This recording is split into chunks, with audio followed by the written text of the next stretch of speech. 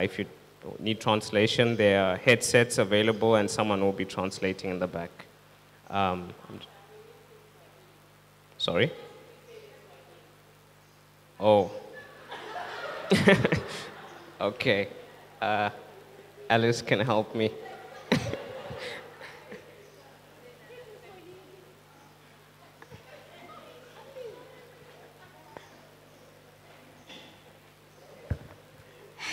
Nani kama unahitaji kutafsiriwa Kiswahili, kuna hiyo row hapo mwisho, kuna headset ambazo zitakusaidia kusikia Kiswahili. Asante.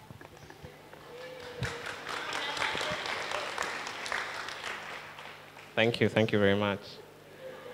I'm going to say a short prayer before Kwesi comes up. Let us pray. Dear Heavenly Father, we thank you for this opportunity to come and hear from you. We pray that as Kwesi comes up, may you please empower and strengthen him by your Spirit.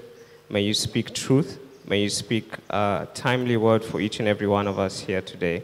May you breathe life onto the message, and may we be impacted and changed by it, not only here today, but as the week goes ahead. We thank you, Lord, in Jesus' mighty name. Amen.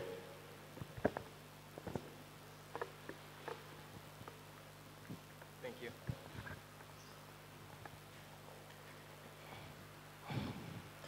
Good morning. That was a good rescue by Alice. I think Arthur will be grateful for a very long time to come. It's a joy to be here with you this morning. Let me first take the opportunity to thank Sheshi and the elders of the church for the opportunity to speak. You have to realize that sharing a pulpit is not something that is to be done lightly. And it is certainly an honor to be here, to get a chance to share God's word with you. Now, for those who have been here for a while, you would recognize that we are in the 7th week of a series on tough questions. If you haven't been here, what we've been dealing with is difficult questions that you would typically hear within a Christian walk, but sometimes also from unbelievers. Now, why would we want to deal with these tough questions? Because these are the things that eat at our hearts and sometimes make us struggle in our Christian walk. And our goal is hopefully to delve into these as best as we can to prepare ourselves for the walk that is ahead, so we can live as faithfully as we can to the glory of God. This morning, we are looking at the last question in that series. And that question is, hasn't science disproved Christianity? Hasn't science disproved Christianity? You would wonder, why would we even bother talking about science in church?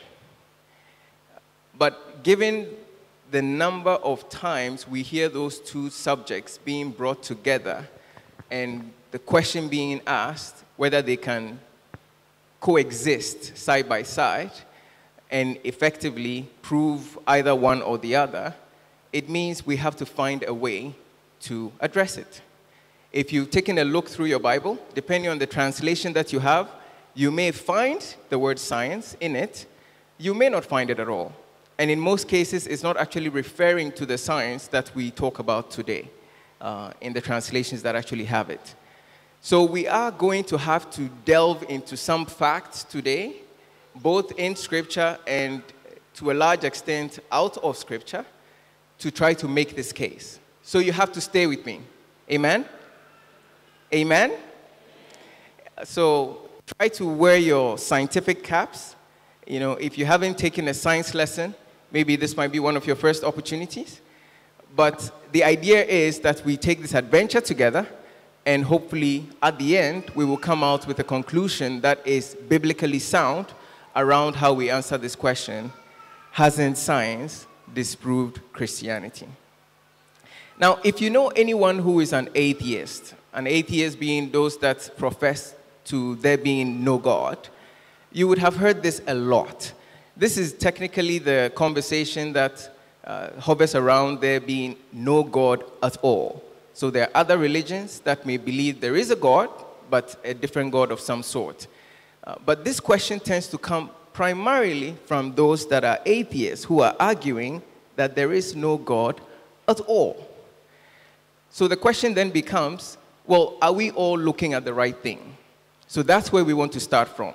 We are starting from science and Christianity. So let's go to the basic roots of it. We would like to look at a definition. I looked around, and research tells me that one of the most reliable English dictionaries we have is the Oxford English Dictionary. So that's the one I went to. And in the Oxford English Dictionary, science is defined as the intellectual and practical activity encompassing the systematic study of the structure and behavior of the physical and natural world through observation and experiment. I'll say that again. Science is the intellectual and practical activity encompassing the systematic study of the structure and behavior of the physical and natural world through observation and experiment. And on the other side, Christianity is defined in the same dictionary as the religion based on the person and teachings of Jesus Christ, or its beliefs and practices thereof. So what do we observe from these definitions? I think the first thing that jumps out at us on science is the fact that it is a study of the physical and the natural world, which means science is great at explaining the things that we see, the world in which we are, because they are physical and they are natural. But if you haven't already figured that out, you would realize that there are also lots of things in this world and beyond that are not physical and natural. And anybody who knows anything about science will make no assertions about science being able to explain those things. So the first thing to think of is, why would we ask science to explain God when God is neither physical nor natural? And that's where the discussion effectively breaks down in most conversations, because that's what's classically called a category mistake. You can't ask science to explain something that it is not designed to explain. But there is a little bit more, because we need to really delve into where does this really take us? If science can't explain good or evil, it can't explain feelings. So for instance, my lovely wife here, Sheila, and I have been married for 11 years. She tells me often that she loves me. But can I scientifically prove that to you? I would challenge you to try to see how I do that. And the reason is, the way we would be able to verify something like that is through trust, the person's own testimony, behavior, and other things along those lines. And by the way, I've run that test on her, and she passed, so don't worry. We are good, okay? But the question then becomes, if indeed that is the issue of science, then where do we go from here? Typically, when the world says, prove this to me, they don't really mean ultimate proof. Because in most times in this world, a lot of things, including science, are based on trust. So the word faith has a spiritual meaning, as we see in the Bible, but the word faith is also the same word in English that sometimes is called trust. So there are other uses of that word. So we would use trust for the sake of not getting mixed up. But if we look at trust, science also uses trust to advance a lot of its processes. And so does most things that we do in life. So if we are going to use that, how is that then going to help us to resolve an issue like this? There's a school I went to that happened to be very known for engineering. I didn't study engineering, I studied business, but they found a way to permeate engineering into everything that that school did, including those of us that were doing business. And the one thing that became very clear to me when you encounter rigorous mathematics is that that is the only way for ultimate proof. So anybody who does math here knows that if you are told to prove something, you can take it to an ultimate destination. A destination that can, after that, be unresolvable, right? Now, to the point that we were making earlier, when the world generally says, prove this to me, that is not the ultimate proof they are referring to. They are referring to, how can I feel comfortable about this? How can I really agree with you about this? But science primarily breaks down, the basic block of science, most equations in science break down into a mathematical equation. So if science is going to have to use math, then it is clear that it is a category mistake, and we cannot use science to explain anything about God or Christianity for that matter, or Christ, because all these things are fundamentally embedded in the spiritual world. Now, what does that then say about Christianity also? So, well, what does Christianity then say in some ways about science if we reflect the lens the other way around? Well, in some ways it's equal, because Christianity, again, is presented, and the Bible, which is the primary document that helps us to position that message, does not set itself up as a scientific document. The Bible is a document of faith. It's a document of word from the Lord to his people to guide us in terms of how to live our lives. Now, if you've spent some time in the Bible, I would imagine you know by now that there probably are some scientific facts in the Bible. Actually, there are quite a lot. We will only look at 3 this morning because the point we are trying to establish is that the Bible may have some scientific facts, but it is not a science textbook. So it isn't the place we will go to resolve a scientific question to an ultimate destination. And let's see a few reasons why. The first one is in Job chapter 26. So in Job 26, Job is talking about God's majesty and how unsearchable are his ways, when he went on this prologue. And in verse 7, he says, he stretches out the north over the void and hangs the earth on nothing. He hangs the earth on nothing. This is in Job 26, verse 7. This is the first written account of what we know today of the earth having free float in space. Today we take it for granted that we look at these pictures of planets and everything is suspending, somehow. And we kind of don't know where it came from, but Scripture attests to this, and it really never was mentioned in science or discovered until some 3,000 years later in 1650. So the Bible does mention some of these things, but it just moves on and deals with the other things that the Bible is seeking to tell all of us, which is God's people.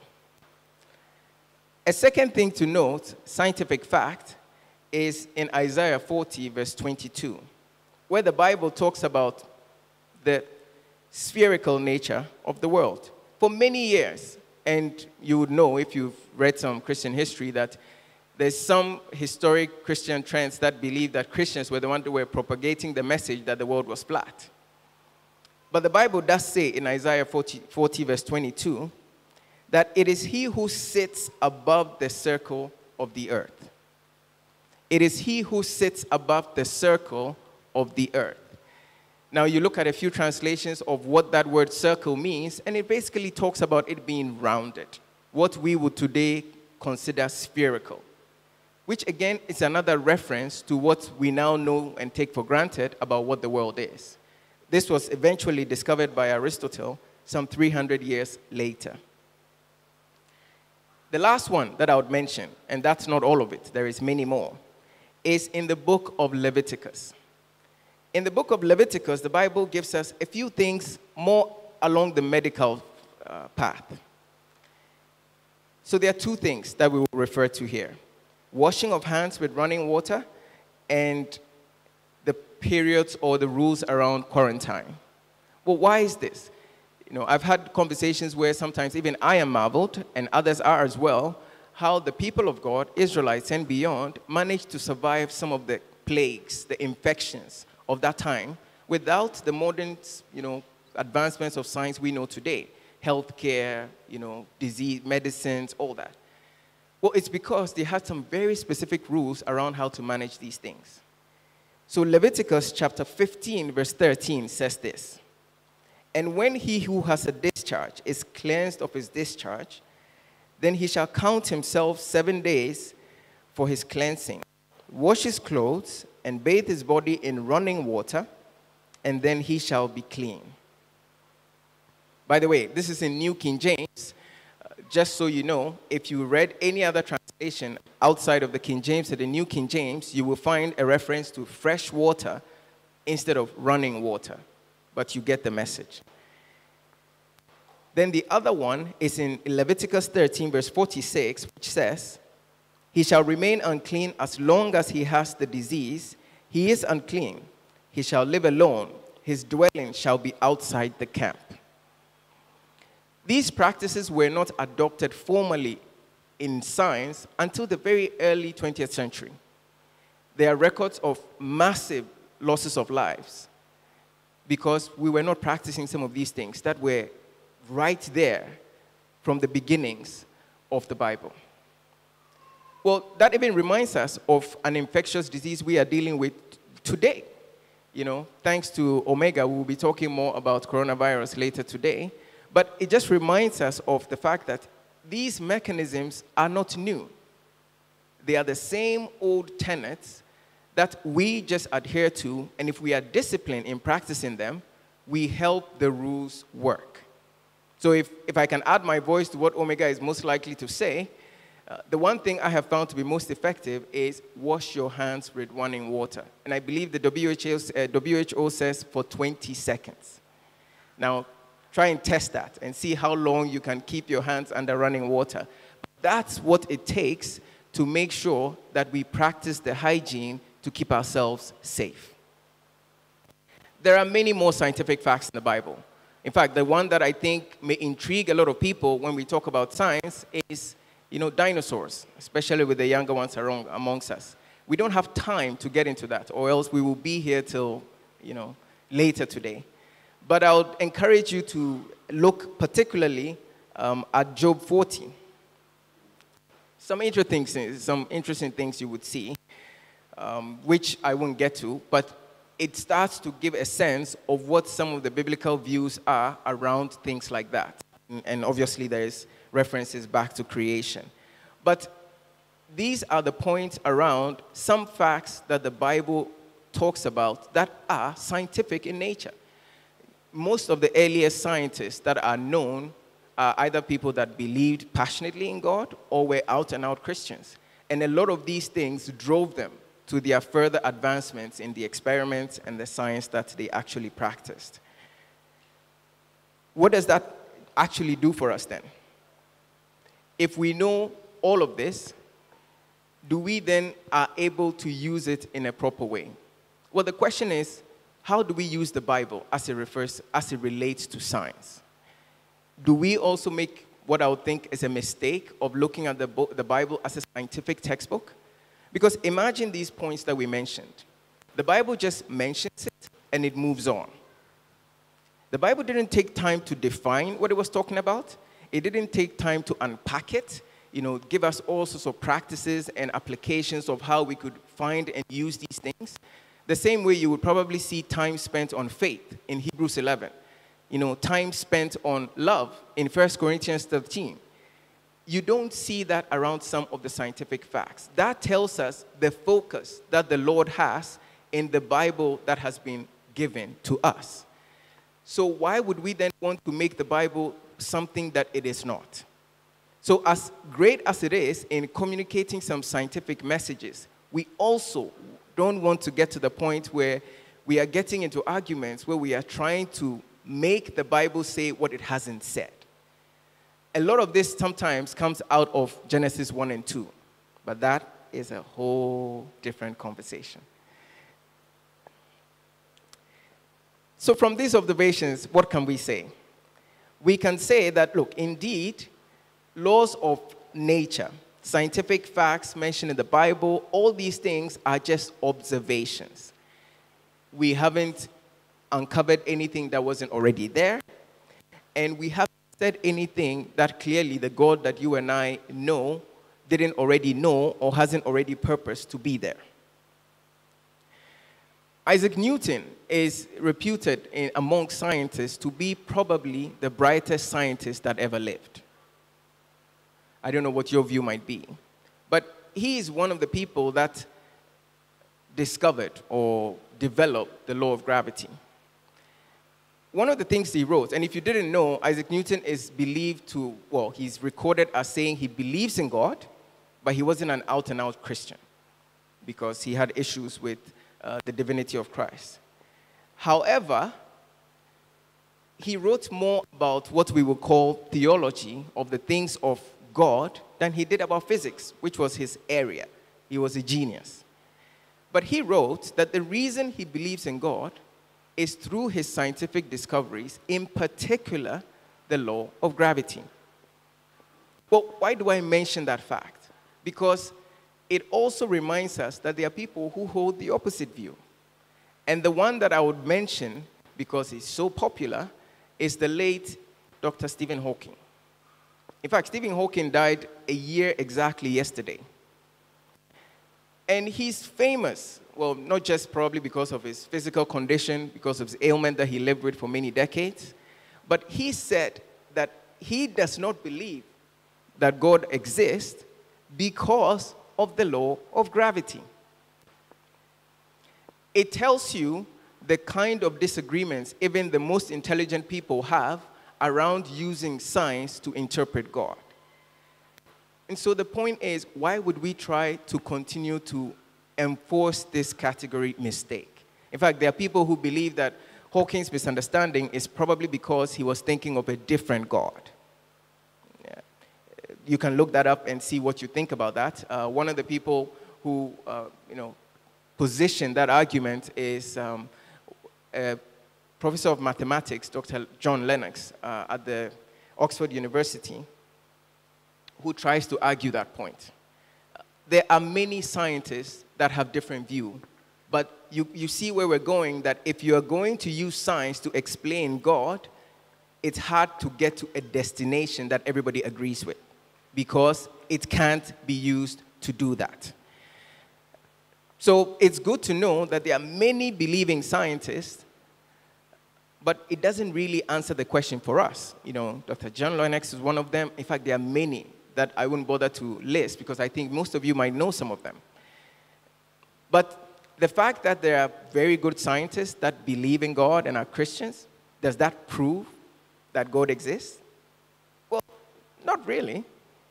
It probably helps us strengthen our argument that science and God cannot be incompatible, which I think is a fair argument, because if these people are probably the best and the brightest in that subject, how could they possibly live as experts in their fields and still believe that God exists? So at least the two things are not incompatible.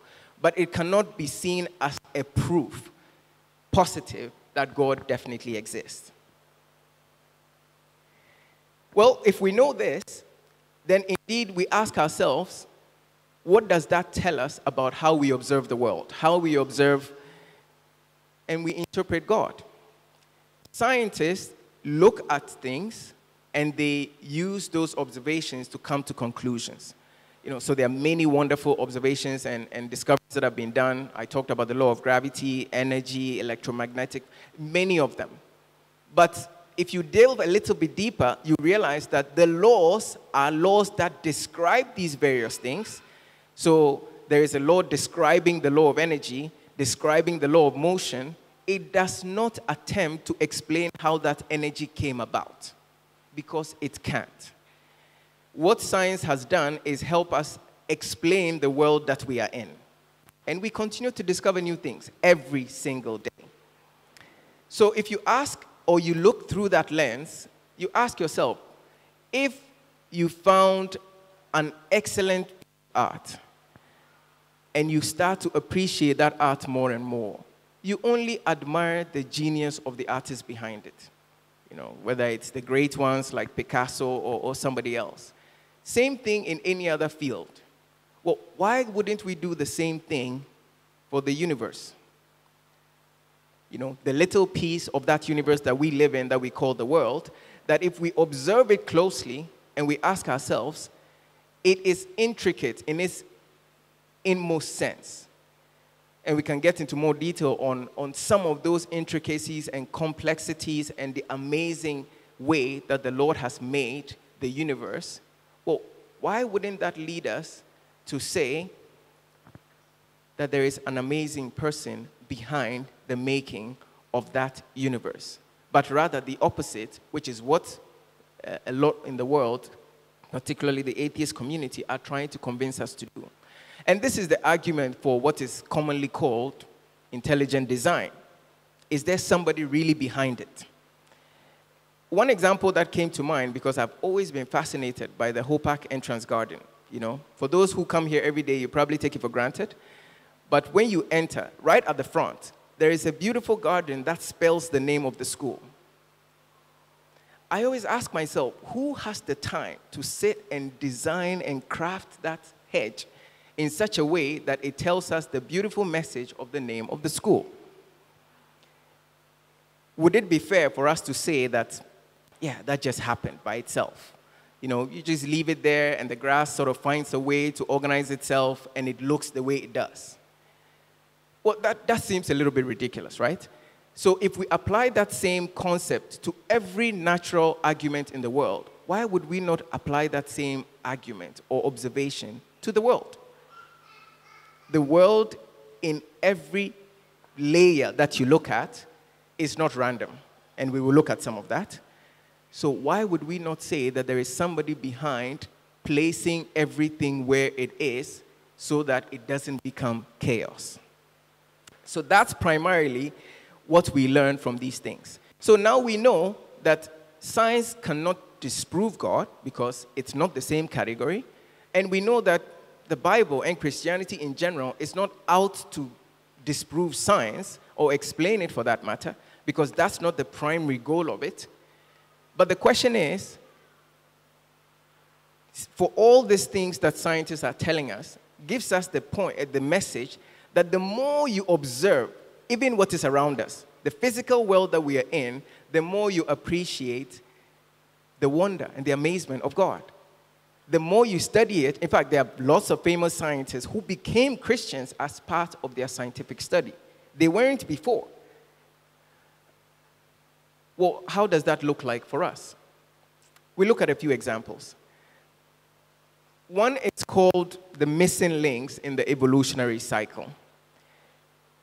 They are called intermediate varieties because the very common point when we talk about this argument between science and God is obviously the argument of creation.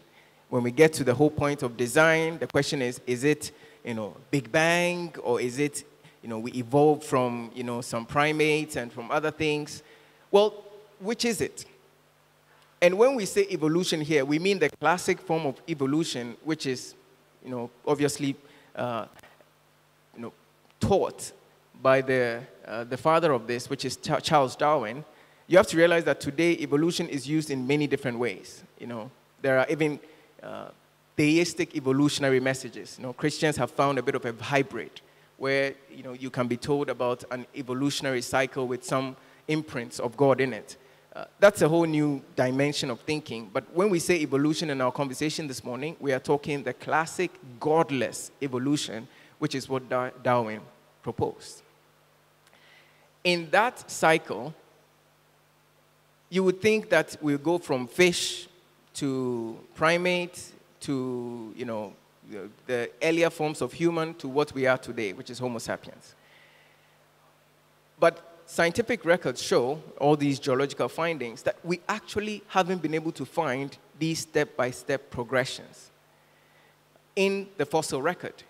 So Darwin himself made a statement, and I'll read it to you, in his book on the subject. And he admitted that this was a bit of a challenge to his theory. He says, the number of intermediate varieties which formerly existed on Earth must be truly enormous. Why then is not every geological formation full of such intermediate links? Geology assuredly does not reveal any such finely graduated organic chains, and this perhaps is the most obvious and gravest objection which can be argued against my theory. So even he admitted, and this is actually, I would say, one of the things I like about scientists, is they are very objective for the most part. If they have a theory, they always tell you what the back door to that theory is. So if you read a scientific book, read all of it. In fact, Stephen Hawking's book is known to be the bestseller that is most unread, if you didn't know that, because it is an extremely complex book, The Origin of Species. So people buy it. I think it sold like 25 million copies, but apparently they couldn't read it. They get to the first few pages and they give up.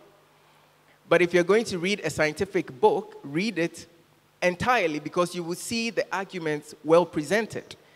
They tend to be logical, including the weakness of their own arguments presented in their own documents. Now, why is this important for us? The missing links are a challenge to the classic evolutionary story that Darwin proposes. But that falls perfectly within the lap of the creation God that we know, we talk about. Because our God is not tied to having to make things sequential, is he? Right? In his awesome, amazing, sovereign state of being able to speak things into existence, he can skip any stages that he wants. So that points more to probably a creation more state of things coming into being versus the slow evolutionary step-by-step process which the world is trying to make us believe. Another one is a simple point around the type of system that we are in, closed systems, which, in scientific parlance is called the law of entropy.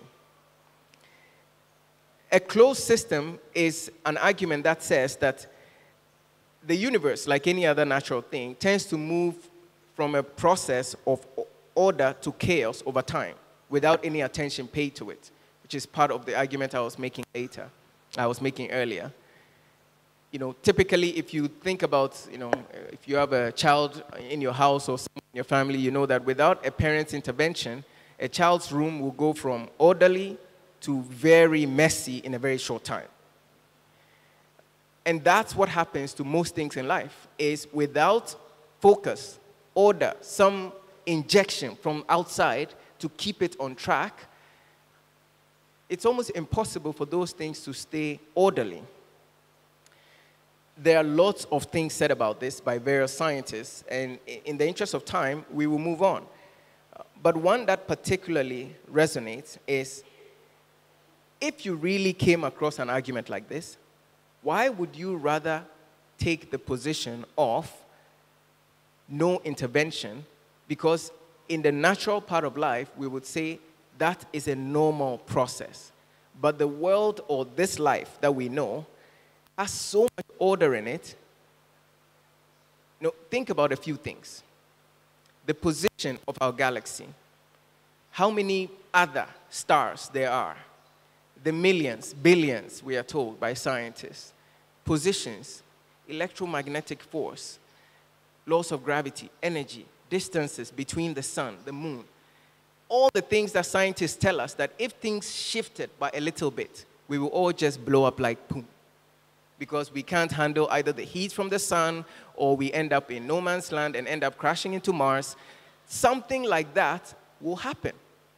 So who is holding all those pieces together?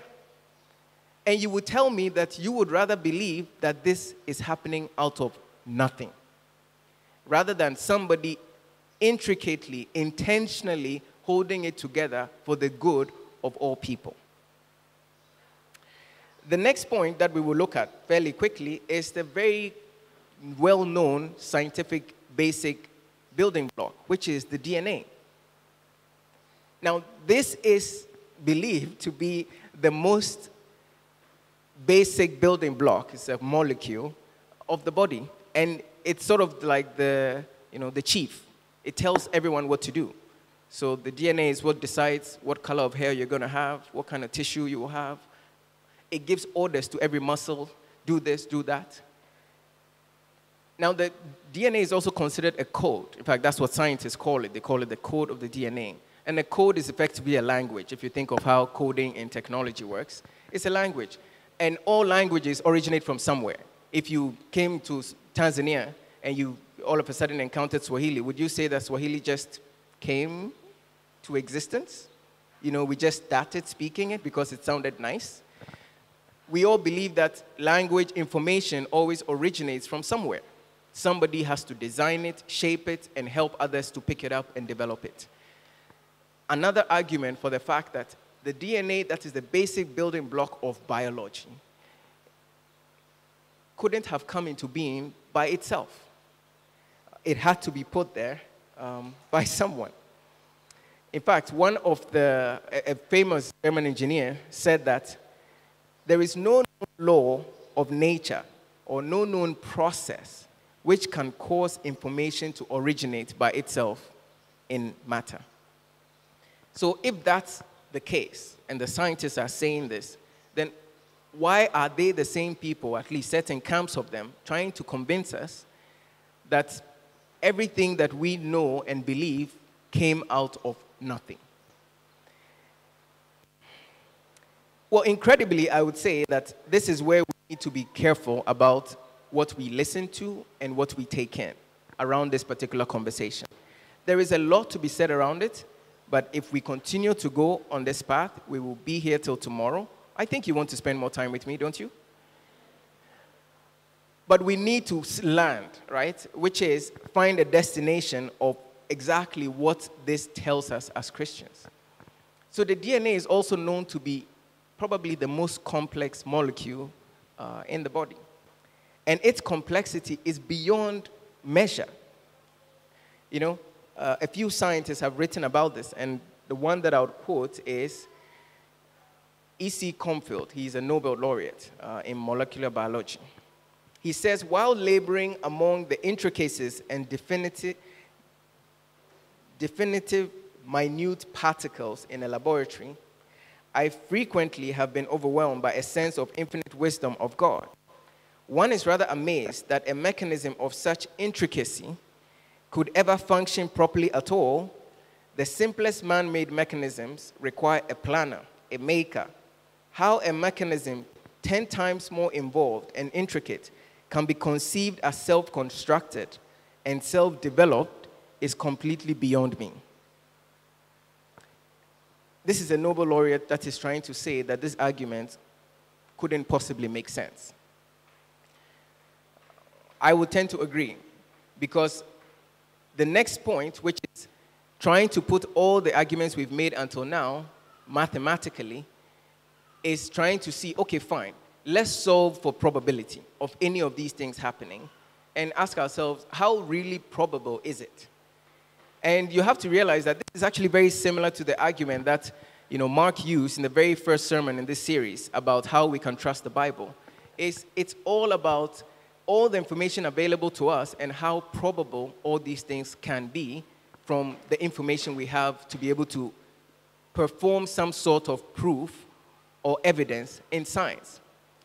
So a particularly well-known mathematician, he's actually a very good friend, wrote most of the books as a co-writer with Stephen Hawking. He's called Roger Penrose. So clearly, the more time he spends around Hawking and doing all these writings and making these arguments, he had to delve and encounter, you know, really deal with this particular message around science and God. And whether things came into existence, which is Hawking's primary hypothesis, that it came out of nothing, he said, well, let's run some probabilities. And the basic conclusion of his point was, for all of these things that we spoke about, everything to work out of nothing, the probability has to be 1 divided by 10 to the power 10,123. Take a moment and reflect on that. You know, I think the kids here who are in grade 1 and 2 know a little bit about fractions. It's 1 divided by 10,123. In fact, if you try to run, what did I say? I said it's 10 to the power 10,123. Not sure if I said that right the first time. Which is, if you wrote that 10,000 to the power 10,123 out in full, it will be 10 with 10,123 zeros after it, right? In mathematical circles, 1 divided by 10 to the power of 50 is effective 0, which is 0 probability. Now we are talking 10 to the power of 50 versus 10 to the power 10,123, which is closer to 0 to you. And this is somebody who has spent his life studying this fact with probably one of the biggest authorities on this subject. He says it is not probable for all that we see and know to come out of nothing. Now, so with all these things, we say that, look, there are all these odds against us, so why is there so much antagonism? Fights, trying to chase us around with this. And to the point where I think most of you will know that this conversation, when it arises, especially in secular circles, is not about who is right or wrong. It's generally reduced to the level of who is smart or stupid. And that is why most of us shy away from that conversation, because we don't want to be put in that bucket.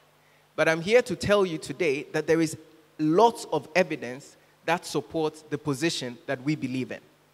Because the attempt to use science to make this argument is, like we said before, it's a non-starter. It's a wrong category. It doesn't make sense. And so why the world pushes it so much and it gets so much support should tell us the agenda in the social circles as a whole. So look, we have to recognize that the enemy is at work in these things. And we have to be mindful of how we respond to some of these things. We also have to be mindful that the world is really pushing this message, like many other secular messages that we are aware of. Think of the things that are being pushed into school curriculums these days, or other facets of life.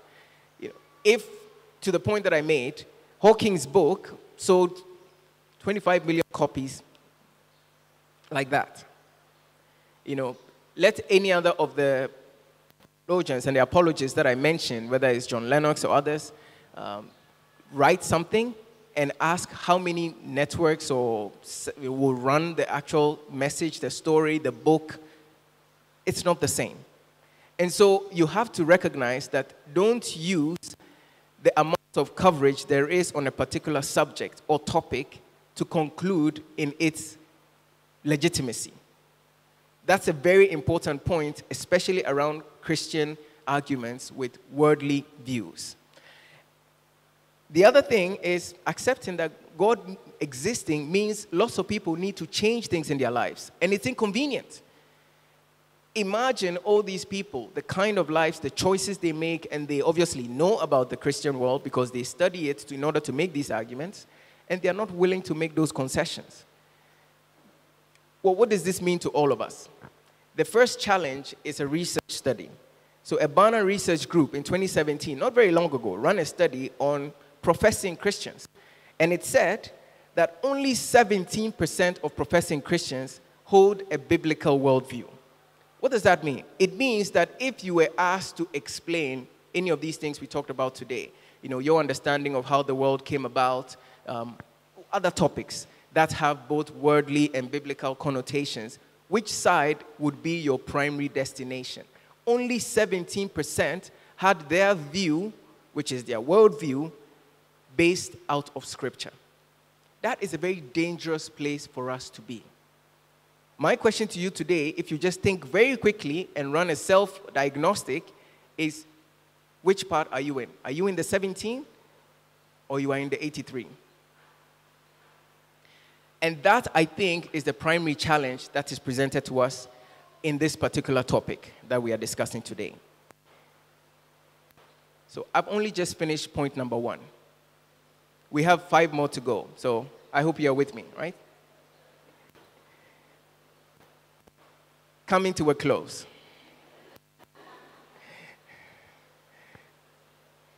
The Christian faith thunders about how great God is, His purpose, all these things that are important to us.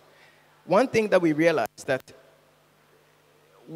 these definitions of what science is trying to say also have a connotation. What they are saying is that there is no God, obviously, but what that no God message is saying is also that we are meaningless. There is no plan. You came out of nothing. There's no real intention. You're not special. But what does the Bible tell us around this, right? So I'll very quickly point you to one. King David, who's a great writer on this, in Psalm 139, said this in a few verses. Verse 13, you formed me, my inmost parts. You knitted me together in my mother's womb. I praise you, for I am fearfully and wonderfully made. Verse 15 to 17, my frame was not hidden from you when I was being made in secret. Intricately woven, you wrote in your book. Every one of my days before then came to be. How precious to me are your thoughts, O God. It's one of the reasons we all love David, is how intimate he was with God when he wrote. But if he's saying that God knitted us, he made us, he thought about us long before we came into being, well then, how would I believe that the world telling me I am random, I am unwanted, I came by chance, out of nothing? You have to realize that this is one of the reasons the most intelligent people in the world today are suffering from, we are talking case of suicide, extreme depression, because they run into a wall and can no longer resolve how to answer those questions. So where we stand is actually what Scripture proposes. And there is science to show that it actually leads to some good destinations for us. Research shows that religious people, Christians for that matter, on average, have a longer life. We live 7 to 10 years longer. So you have an incentive to love God, I'm telling you, right? We live 7 to 10 years longer. We have better emotional intelligence. We have better calm in how we deal with situations. And obviously, it means you are a better, well-rounded person. That, for me, is proof in the pudding of where we want to go. But as we leave, the question then is, how do we use this for our benefit? First thing is, don't let anybody let you think that your view is stupid or not intelligent. Because as we have argued, this is not the case, and there are facts to support that. Secondly, you have to get clear with some information to support your position on this point around the fact that science can't actually disprove God. So I've hopefully given you enough information this morning to give you a bit of a toolkit, but there is a wealth of information out there about this. I would encourage you to dive into it, because this is a conversation that will only get more heated as the years go by.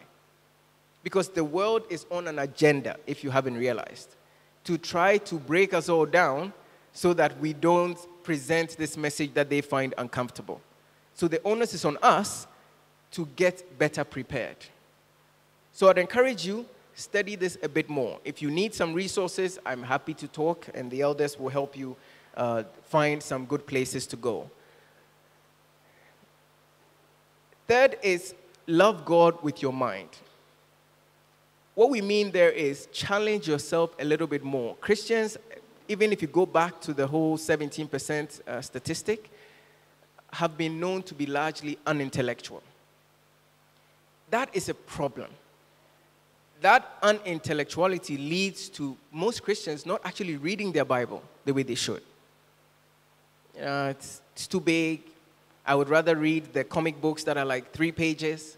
This book that is, hundreds and hundreds of pages. Some people start and they get stuck. But invariably, we don't delve into what Scripture recommends and advises us to do.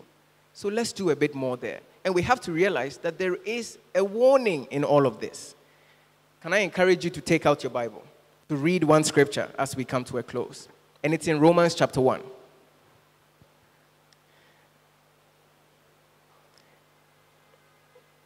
In Romans chapter 1, I will read from 19 to 23, it says, "For what can be known about God is plain to them, because God has shown it to them, for his invisible attributes, namely his eternal power, divine nature, have been clearly perceived ever since the creation of the world, in the things that have been made. so that they are without excuse. For although they knew God, they did not honor him as God or give thanks to him, but they became futile in their thinking, and their foolish hearts were darkened, claiming to be wise. They became fools and exchanged the glory of the immortal God for images resembling mortal man, birds, animals, and creeping things. That sounds very much like the scientific people, no? Claiming to be wise, they actually became fools. But you have to realize that Scripture is very emphatic. We are without excuse because the Lord is knocking at our door through creation. To some of the observations that I just pointed out to you, spend a bit more time in Genesis chapter 1 and 2. Ask yourself, how did these things really evolve? Like I said, there's a bit more there that I can't get into today, but there's a belief, old earth, new earth, or young earth. All that leads to what do we think God was packing in there that we could take out of it for our benefit? Have we taken time to look at this? There is a warning, so we need to make sure that we are prepared for it. And let us use what is in Scripture to fuel our worship. The more you read, the more you marvel. The more you see what is in Scripture, to the points we talked about, the number of galaxies, all these things that we see, we know that God is great. And he made all these things. He made the stars, we are told in Genesis 1. He made the heavens, he made the earth. So if he did all these things, then how does then that not lead to us worshiping even more? My encouragement to you, if you haven't realized, is this is stuff that you cannot learn all by yourself. Most of us will never become experts on this subject. The people who argue this very much are called Christian apologists. You and I may not become one of those. But we have ourselves to learn from. Somebody sitting right next to you may be better equipped in this subject than you are. And that's why I echo what Jeremy had told us before about life groups. So let me plug life groups before I end. That this is one of the most important ways that we can learn together. Complement what we are learning ourselves with what others can share with us. Find a community that you can study with. If you don't have one or you don't know where to go, please speak to me. We will help out with that. But this is one of the best ways we can prepare ourselves for what is coming. And we have to realize that all this is for a good purpose. 1 Peter 3:15 says we need to have a response, right? For the hope that we have. When people ask, we need to be able to say something. In fact, even when they don't ask, out of evangelistic love, we should tell them anyway, right? But to do that, we have to have what it takes to be able to do that. My encouragement to all of us is let's use this well. I think we've done a lot in these past 7 weeks to try to answer these questions. You have to realize that it is not exhaustive. So we are not leaving with the impression that we've answered all your questions, so you can go home now. Right? But we've given ourselves, I think, enough information to get ourselves excited to what is next in this particular discussion. So feel free to use the resources available in the church to advance these subjects, but we look forward to doing all these together. Thank you and God bless you. Let's pray. Our dear Lord, we thank you for being a great and amazing God. We thank you that we can believe squarely in Scripture that you are the Lord that made the heavens and the earth. We thank you that we can see your power, your amazing nature in every facet of life around us, even in our own intricately made bodies. We pray that this observation, this truth, will sit well in our hearts and we will even be able to hold on better to it. That we might be able to use it to fuel our own worship of you, to stand firm in you, and also to be able to advance your word even into the world. We bless you for these things. In Jesus' name, amen.